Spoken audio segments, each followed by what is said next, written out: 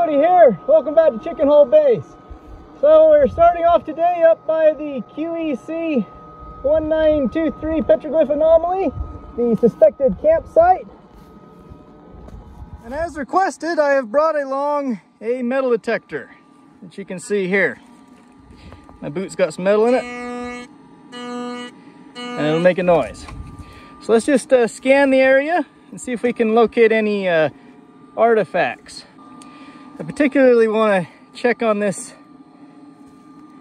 cave area, because I think this is where they may have slept, or at least had a campfire. One way or another, the rocks got burned.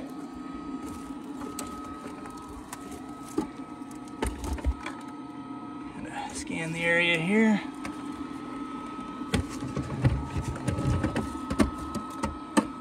And I'm not getting anything.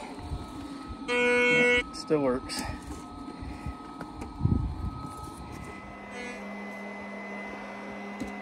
Yeah, I keep getting my boot there.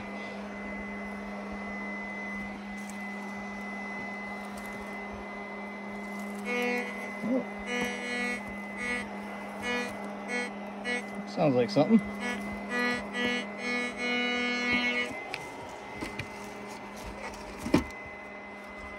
Let's see, stay back here.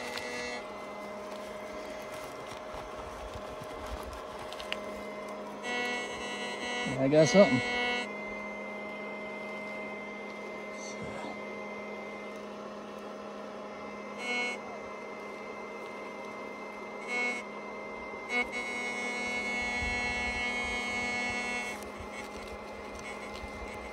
There we are. That looks like a lead mushroom. 22 caliber bullet.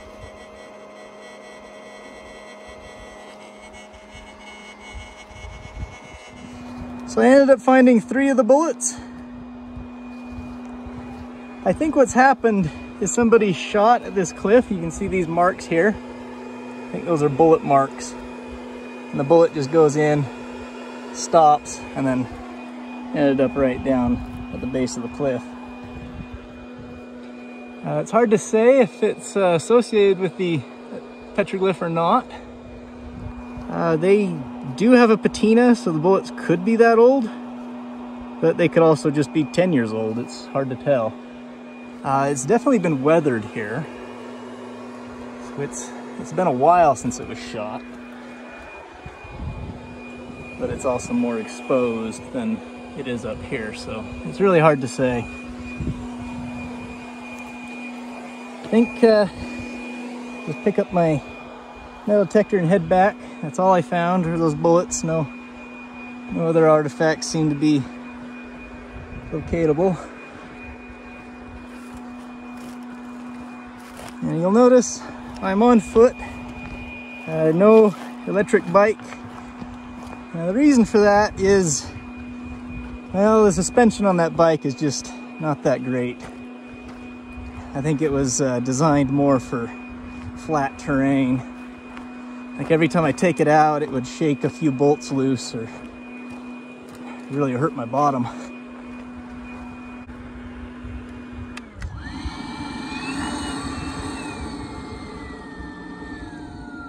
Switch blowers there. But I've got plenty of range, so it's not a problem for me to hike over here. You guys might be asking why it's been so long since I've had an update.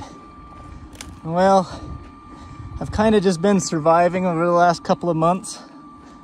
Cody broke down, needed some extensive repairs. He's just now recovering from it. Budcat, around the same time, went missing. No idea where he is. He still hasn't turned up. And even the chickens have had to go into storage temporarily. So I've been on my own. Haven't made any significant progress. But hopefully that'll change today, because we've got Cody again. And some supplies are rolling in. Here's the bee hole. Bees are doing okay. Hello, bees.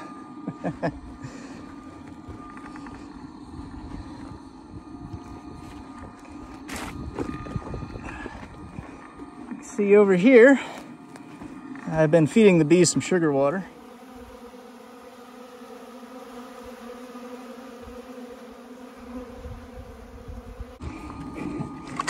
And you can also see some of the supplies we've been getting. So there's some fuel tanks, which I'll repurpose for use in the greenhouse. Some other tanks here. Unfortunately, the trailer, I ran into a rock, bent the rim, broke some cords, and the tire went flat. I hit this rock with the trailer. See, it's behind the sagebrush. Didn't really even see it. Looks like it broke cords and bent the rim. I'll have Cody fix that for me here in a little while. In fact, he's over there getting a update. It'll be good to test him out by changing a tire. He'll certainly do it a lot faster than I will. The latest shipment, we also got about half a pallet of fire brick and a furnace module, as you can see there. The idea is that we'll be able to utilize some of these in situ resources, make building materials, metals and stuff out of the ground. Still need the power supply for it, so we probably won't mess with that this episode. See, I got all kinds of pipes strewn out, ready to go into the greenhouse. The new rover, I don't know if I talked about this much, but we've upgraded the rover again. It had some damage, and I've actually repaired the damage here.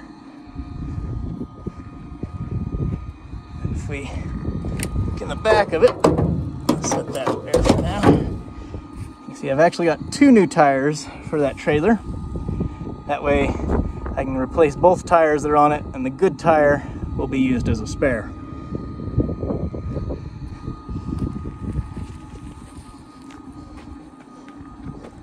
I've got a bunch of these little solar lights. Maybe we'll play with those later. Yeah. Turn on the electricity.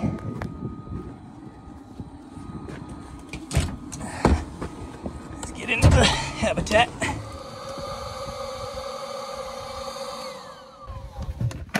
Okay. Let's take off this suit. Ooh, okay, there we go. I can sit inside the hab for a little while, relax, charge my batteries. Oh, a little sweaty. It is summer. So anyway, I think Cody is done updating, so let's actually take control of him and go change those tires.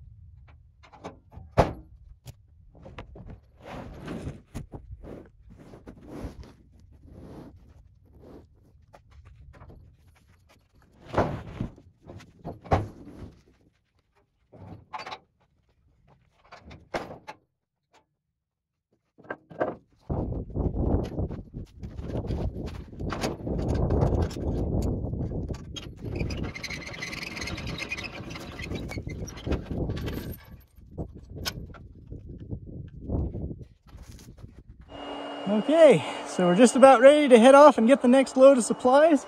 We got 3 more tanks that are needed to finish off this little greenhouse. They're sitting about 100 miles away, so we need to go get them. But first, I want to check the torque on these lug nuts.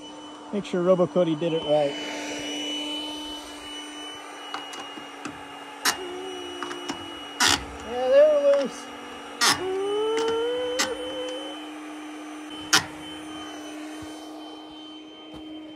Yeah, they were loose. That's something we can fix in this programming. It's good to know now rather than later. Anyway, I would keep him here and let him do some work on the base, but you never know when he's going to start construction 6 feet to the left where he should be, so yeah, he'll come with me.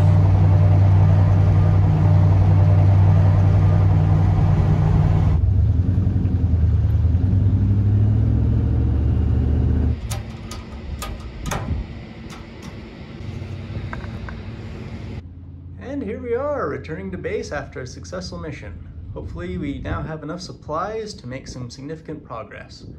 I guess I'll just go sit in my little temporary habitat and supervise while RoboCody does most of the work.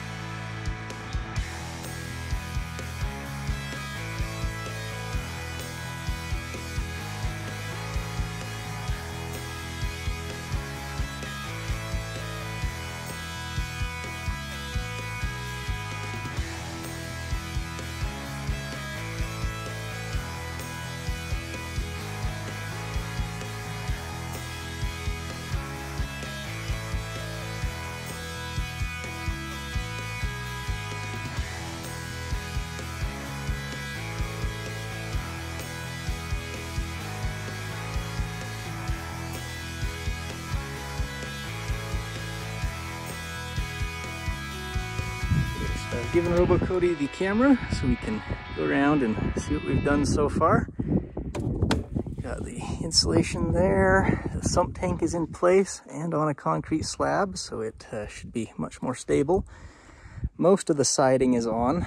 We're still missing the end caps and some along the side there, mostly because we need to still get in here and do some plumbing work. The back section is in place. It's not bolted in yet, but that's where it's going to go. So now you can see the full size of this ship. I mean, it is looking huge now. And this is the little greenhouse. I can't wait to see the big ones in play. You'll notice the siding does not go all the way down to the ground. That's because the ground level will be raised up. This can be buried to about here, inside and out, and possibly higher in the future. So the siding didn't have to go all the way down. And if you look inside, you can see the shiny side of the insulation is in. I don't know if that's right, but it seemed about right. I got these cables here, which I mostly just put in place so I didn't have to snake it through after we got the siding on. This is going to be put on here with a cable binder. That'll provide a little bit of compression. We'll have more cables up there as well. That's so when it's pressurized and the tank is trying to pull apart, the cables will provide a little bit of extra tension to compress it together. Take some load off the bolts that are bolting together the tanks. It does need to expand a little bit, and the cables can stretch some, just due to thermal expansion. This whole thing is going to slide back and forth just a little bit, and there's no like solid connection. It can slide. If I go over here around my pile of junk, which I think next episode we need to do something about. You see these other two tanks that I got. These are the gas regulator. So this is going to be up on the hill, tipped up, filled with water, and this one's going to be inside of it, floating on the water, and it'll be able to raise up and down as the gas, which is plumbed in from the greenhouse. Like when the sun hits it, the gas expands, it'll come in, and this will raise up, taking up and providing extra volume so the pressure doesn't increase. You'll just have some weights on there to keep the pressure constant. Super simple. Hopefully it works. This tank here, the pumpkin, it was going to be the back of this greenhouse, but we decided against it. It's just too small. We'll figure something else to do with it. So yeah, the chickens, they are not here. They are at my parents' ranch because I'm working with this styrofoam and they eat it like candy. I caught one of the hens. She had eaten a softball-sized chunk of the styrofoam and was wanting more. And I don't think that's good for them. Fortunately, she survived, but, you know, it doesn't provide any nutrition, and they love to eat it, which harm the chicken and harm the structure. So we're gonna have the chickens stay away until the styrofoam's covered. We also set up this little float watering system. This is both for the chickens and the bees. See, the bees have already found it. Just got a little tank up here which runs water through a float valve and into this bucket of gravel. Well, that is about it for this episode of ChickenHole Base. I don't really have anything else that I can do at the moment. Hopefully the next episode won't take so long to come out. Hope you enjoyed. I'll see you then.